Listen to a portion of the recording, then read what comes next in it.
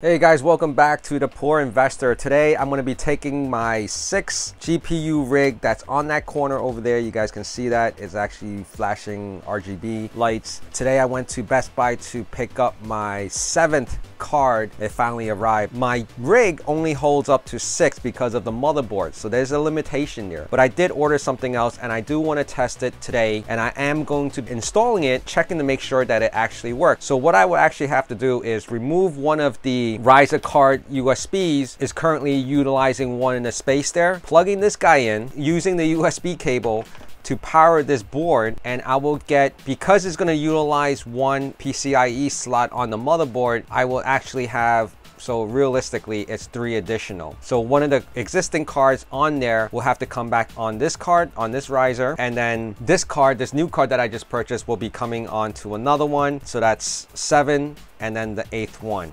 All right guys, now that the rig is offline, of course we got to make this nice and sweet, because I'm losing money as we're doing this because it's offline right now. It's not generating anything and it's not mining. What I am going to do is relocate this XFX card over to the other end, because I want to keep the 4 GB cards that I have together. I'm just OCD like that. So I will be kind of fast forwarding through this process. Now I do need room underneath here to install this actual card and the PCIe expansion. So I'm going to be removing this gigabyte card for now. So pretty much what I'm going to be doing is taking the very end PCIe slot that I have down here, trying to get this zoomed in as close as possible. This last slot is what I'm going to take out, and we will be installing the one that the expansion came with. And of course you see that it doesn't even want to fit because of the way the motherboard is. You see that? It's not meant for a rig frame. I'm going to be taking it off the bracket and just installing the PCIe adapter itself. And with the magic of video editing, this is what it looks like without the piece. And I'm just going to install it down here, and it fits in nice, little snug, so it's not too loose. Hopefully, you know, as long as it doesn't get touched or moved too frequently, it should be okay. Now the expansion does come with some extra screws, so you can mount it on to wherever you need it to. Now the thing is, this frame actually has a few extra holes, but I'm not sure if they are all going to be utilized to be able to install this correctly, or have it sit without having to pre-drill additional. I probably would need about 2. So I'm going to find a place to actually fit this, or kind of position it where, or maybe I just have it sit on this. This is where it would be, because it's the only spot left on this frame that I can actually utilize. So what I decided to do is actually place the board where I want it to install. I'm going to mark up the 4 holes. I'm going to pre-drill my own holes, so that way I can mount it on this frame without any movement of it at all. Because right now it doesn't have enough holes to, even though it has a couple of pre-drilled holes, it doesn't have enough to actually hold this in place without moving around, and I want it to be secured. So I will be drilling the holes, and I have a drill bit and no wider than the screw that I will be using, and I will be drilling 4 holes right here onto the frame. Just make sure you clear everything out of the way and that you have room to actually go past. Now we have the 4 holes drilled. I'm going to be getting a vacuum just to clear up some of the dust, and I'm going to be mounting that board on. After I drill the hose, I actually install the screw from the bottom up so we can screw that in. So once we put the board on top, we can mount it all together. Now these are not your regular standoffs. These are just threaded on both ends. So what I did was put a screw underneath. I took this screw, put it underneath, and then screw this on top, and then I'll put the board on top. You can see I placed the screw from the bottom up, and now I'm just going to screw this in. I believe that was the hardest part. Now I have it all mounted with 4 screws, so it is in place. And the next thing I'm going to be doing is plugging in the USB cable from the expansion PCIe card over to the expansion, where I would be placing the individual riser USB connection. So I'm going to take the original USB cable that came with this expansion card, plug it in here, and this is what it's going to be providing power.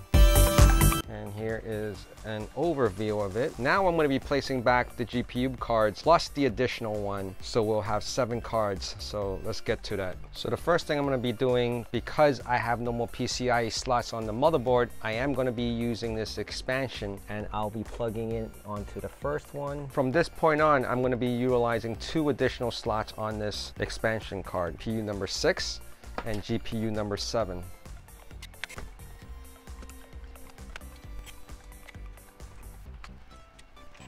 All right, now that I completed moving all the cards in its position, running each USB cable from first to last and in at order so the cable actually reaches all the way towards the end. Now the last thing I'm going to actually be doing is plugging in PCIe cable to the breakout board and connecting it to a splitter where I can power the riser and the GPU itself. So I'm just going to be plugging this in as to the riser and the GPU, and this is going out to the breakout board. So find whatever position you have available. Ooh, hey Parallel Miner, one of my cables that you sent has a broken clip and it's first time using it. That's an oopsie. Just make sure it's secure, and I probably won't touch that and be really very mindful of that particular one since it doesn't have a clip on it. But it should not hinder the ability for it to power up the GPU. The 8-pin on top, the 6+2 is going into the GPU. And that is the last of it, guys. Now I have 7 cards in total. I have 4 GB cards and 3 XFS cards. Everything is powered up right now. Everything is plugged in, and I will validate that once we get power into this guy. Now you can see the expansion card does have a blue LED light, identifies that it's actually on. And the last 2 cards are the ones that are actually connected to that, and the risers are blinking. And of course the Gigabyte logo on top is also lit. But of course that's feeding from the power supply. We just have to make sure that there's connectivity going into the motherboard, because that expansion is going to the last slot of the PCIe on the motherboard. So let's hope we can all detect that. Let's go into my screen right now. All right guys, so I'm very happy to report that I do have the 7 cards detected right now. I did have some technical difficulties because the USB cable that was connecting to the PCI card for the expansion was not all the way in, and I was going crazy for like the longest time trying to figure out why those 2 cards weren't working, because everything else seemed to be powered on. There was power being delivered over to the expansion card. It had a blue light on it.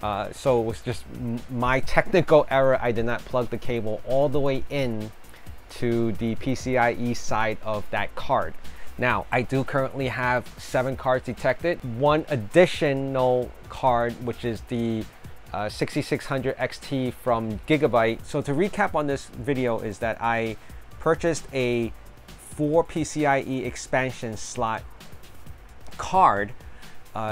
So from my existing motherboard that has 6, I took one of the 6 PCIe card slots, plugged that in for the expansion, and from there I got back 3, right? Because well, I got back the full 4. So right now total I have 6, 7, 8, 9 slots. It's basically 9 slots. So I purchased a 4 card expansion PCIe for my motherboard that only has 6 PCIe slots. So what I had to do was take that card that I purchased, plug it into the last slot on the motherboard, which is, you could plug it into any port PCIe slot you choose. I just chose the last one because it was closest to the last 2 new GPUs, and that expanded it to an additional 4 more PCIe slots. And with that, I'm able to make this entire rig with the 8 GPU. I'm supposed to be doing another pickup from Best Buy that I purchased before the New Year's, and it hasn't come in yet, so obviously there is a delay. And I'm debating if I should actually get it or not get it. I'm still up in the air on that. I may choose to not just take it and get my refund on it. I know a lot of you guys are going to say, just get your money back because it's not worth it. My goal was to really just max out this whole rig with 8 cards and see how much I can actually pull in from there until Ethereum decides to do what it needs to do by this coming year, or with this year. Let's see what happens. They forecast that by this summer that something is going to change and then we'll not be able to mine it anymore. So only time can tell. I want to thank you guys for being here, and please remember to like, comment, and subscribe, because I enjoy doing content like this as well, on top of my other things, that a million other things that I like to do. So this is just one of it, and I want to thank you guys again. See you again soon. Bye.